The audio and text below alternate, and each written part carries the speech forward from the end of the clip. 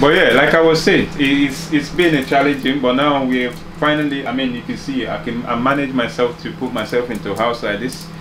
You know, first I came here, I was living in a 1-bedroom shack, you know, very small, tiny, but now I got a living room.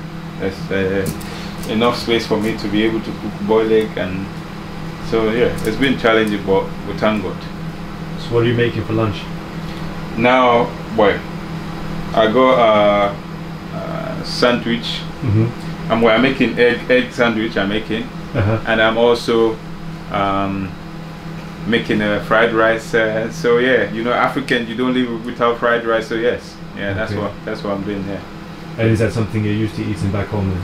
Well, eggs wise, this one is a very luxury food in back. You know, coming from a village, you know, for me it's very, that one you have to be very rich to be able to afford to eat eggs. So eating it here is here I understand that's like a poor man sort of food, you know, for us for us over there. Yeah, but for rice is our staple food, so we eat it all the time. So yeah, I try to keep with the culture, of course. So what about food budgeting?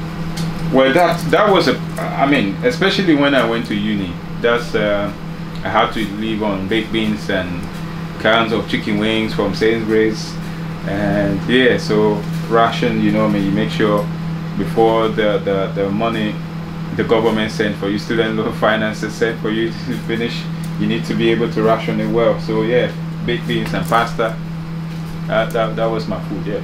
So, but now I can afford to buy a little bit of food because now I've been able to